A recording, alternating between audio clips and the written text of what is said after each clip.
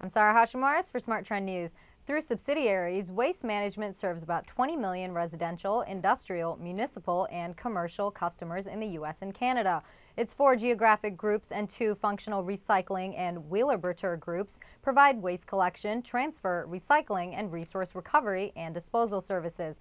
Its site includes 265 landfills, 345 transfer stations, 120 beneficial use landfill gas projects, 90 material recovery facilities, and 15 waste-to-energy plants.